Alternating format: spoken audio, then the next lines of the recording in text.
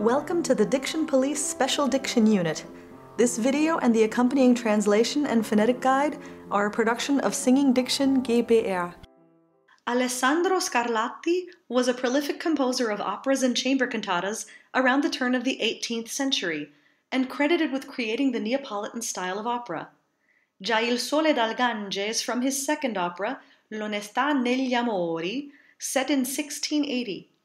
It's unknown whether the librettist for this piece was Domenico Filippo Bernini or Domenico Filippo Contini, both of whom were active in Rome at the time.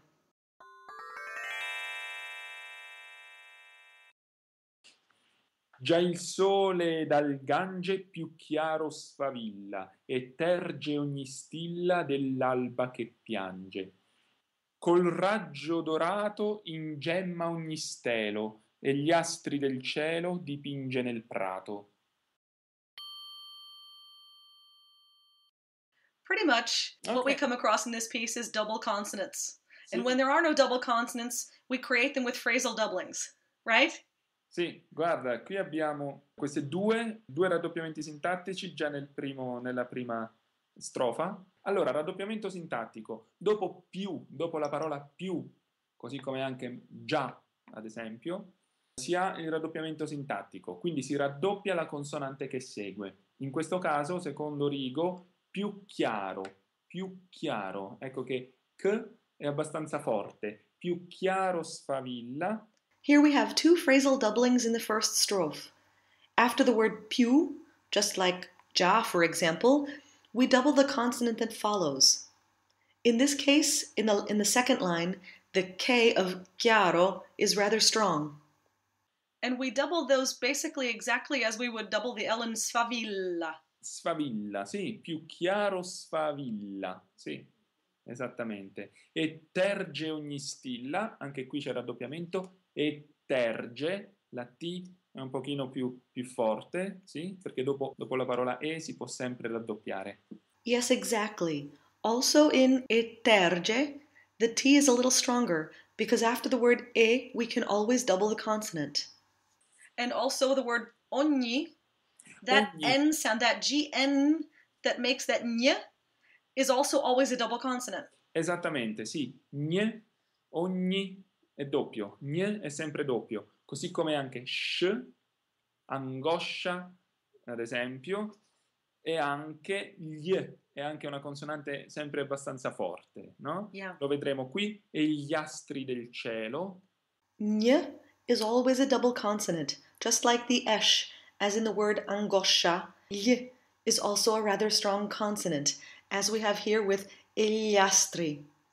And this gli astri and ogni, these are palatal consonants. They're made in the same position, basically. Both the N and the L here are made with that big fat part of your tongue. Esattamente. La lingua tocca il palato abbastanza indietro, no? Gn. Allora, gn è una consonante sì, forte, la lingua tocca il palato e poi torna giù, gn, ogni.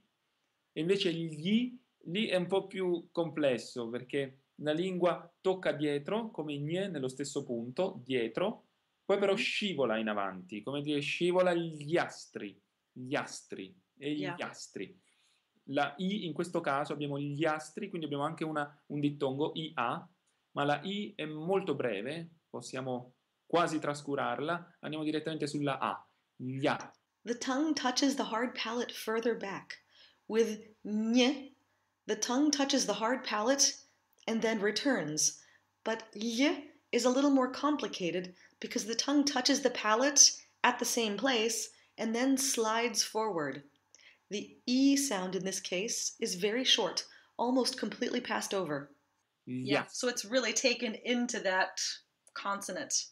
As opposed to being a separate sound, it's really part of that consonant. In questo caso sì, è come gli astri, si scrive la I, ma la I è già nella consonante, esatto, non bisogna fermarsi sulla I, assolutamente. Gli astri.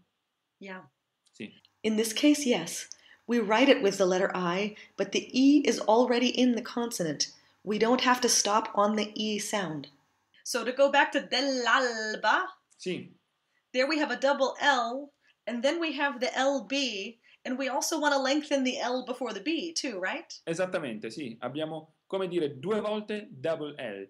Dell'alba, perché la L seguita da un'altra consonante può sempre essere raddoppiata. La possiamo pensare un po' lunga, no? Un pochino molto gustosa, sì. Dell'alba, sì. Questo vale Yeah. per tutte le consonanti che suonano, no? Ad esempio L, M, N, sì? Mm-hmm.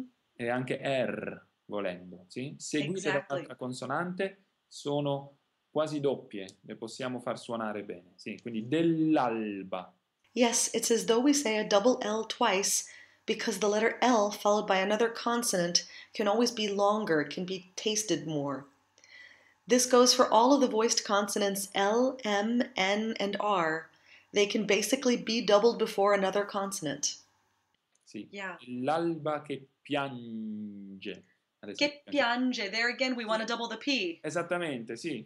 Un pochino si può fare dell'alba che piange e anche piange, anche la N. Yeah, G. exactly, because it's before the J sound.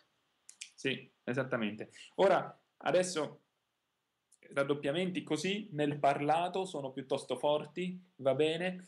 Attenzione sempre quando si canta, non pensare di cantare staccato, non va esagerato questo fenomeno del raddoppiamento sintattico, mai esagerare, sempre cantare pensando il legato nella voce, sempre pensando di legare le vocali l'una all'altra, e però di tenere la tensione, di tenere l'energia tra le vocali attraverso le consonanti. Quindi se la consonante è un po' più lunga, se la consonante la cantiamo con gusto, ma pur sempre con l'energia che lega le vocali precedenti alle vocali successive, no? Quindi Right. mai cantare staccato, che piange, che piange, questo mai, dell'alba no, questo no, cantare sempre legato, dell'alba che piange. Doubling consonants like this in speech seems very strong, but when singing, don't exaggerate this phenomenon. Don't think that it has to be staccato.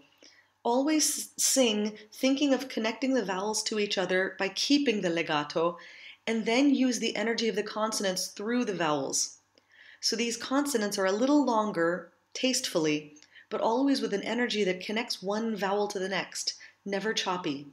Sì? Yeah, so really we're not ever stopping the air. Even though the sound might stop for some of the consonants, the air will always continue to move.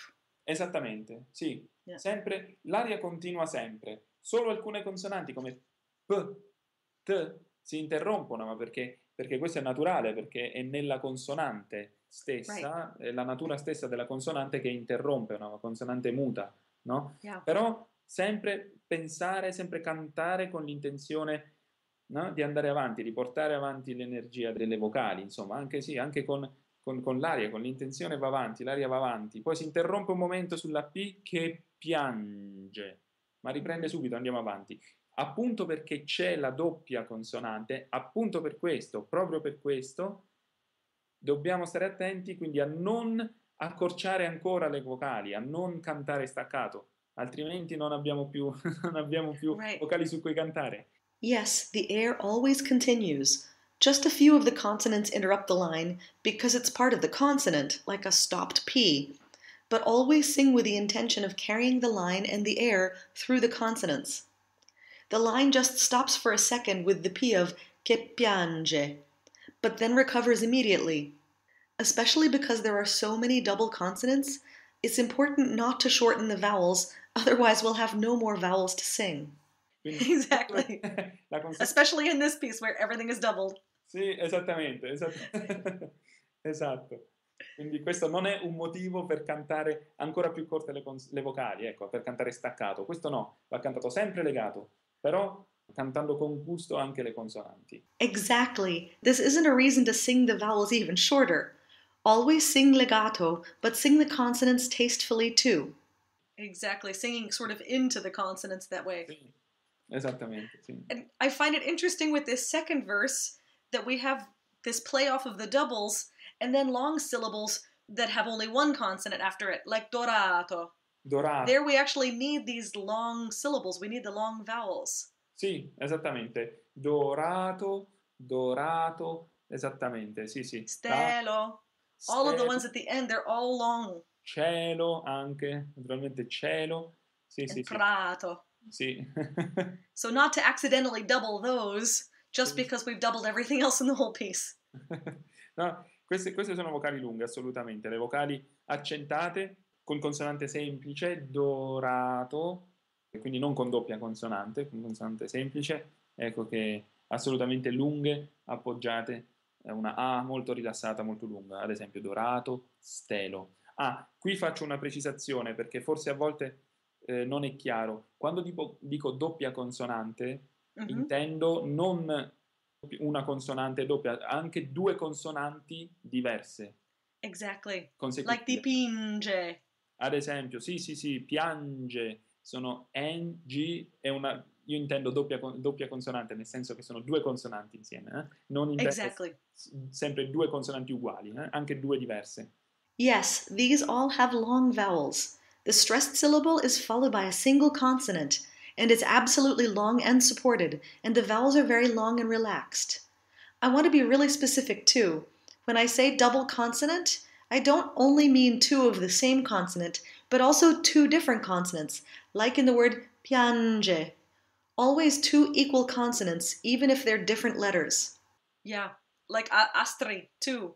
Astri, ad esempio, anche, sì, sì, sì. Dipinge, alba, sì. But also, along with that, to remember that there is no open I. It's not the pinge. No, It's no, they're always an E. It's sì, always an E. sì. We don't open that vowel sound ever, right? No, in italiano non c'è, la I è sempre I. Dipinge, assolutamente, dipinge, e non dipinge, no, dipinge. La I è sempre la stessa.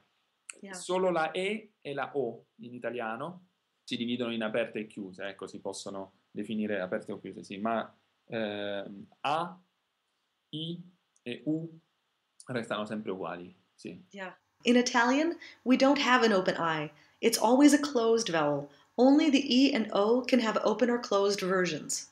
I think one of the most dangerous ones would be ingemma. I think that's one that most of us English speakers or German speakers would want to open that in because we'd In, see it and we'd say ingemma. ingemma, ah sì, capisco, sì, esattamente. Invece no, I, ingemma, ingemma, può capitare. Invece no, la I è sempre I, ingemma. That can happen sometimes, but no, the letter I is always an E vowel. And just one last thing, in these last two lines, we have these contractions DEL and NEL. Sì, And queste that's sono... always a closed E sound, right? Esattamente, sì. Del viene da di, di più il. E nel è in più il. Questo viene dal latino, la questione del di, i, una i è una vocale chiusa, quindi la e che viene dall'azione è una e chiusa. Yes, del is from di plus il, and nel is in plus il. This comes from the Latin. The construction of d, I, L creates the closed E in del.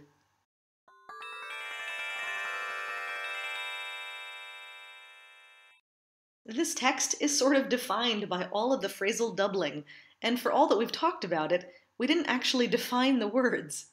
Phrasal doubling, or raddoppiamento sintattico, is the doubling of an initial consonant after certain words that end in vowels. Any stressed one-syllable word that ends in a vowel, and some unstressed ones, can take phrasal doubling. Words like e, a, da, fra, che, and any words that end in an accent marking, no matter how many syllables they have, like già, perché, etc. In this text, we have più chiaro, e terge, and che piange. There are a few other words that can trigger phrasal doubling, like come, dove, and sopra, but none of these come up in this text. The word e, which is just the letter E in Italian, meaning and, is always the closed lowercase e, as opposed to the word the E with the accent grave, which is an open epsilon e, and this means is. It's the third person singular. This same rule also applies in French. And is always the closed lowercase e, and is always the open epsilon. So this is finally one rule that we can use across languages. And notice the placement of the double L's when Simone says dell'alba.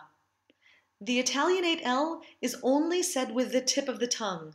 Be sure that while you're doubling this consonant twice in a row, that it doesn't accidentally start to grab with the back of the tongue, as the American L tends to also involve that back of the tongue, making this consonant too thick. So not dell'alba, dell'alba.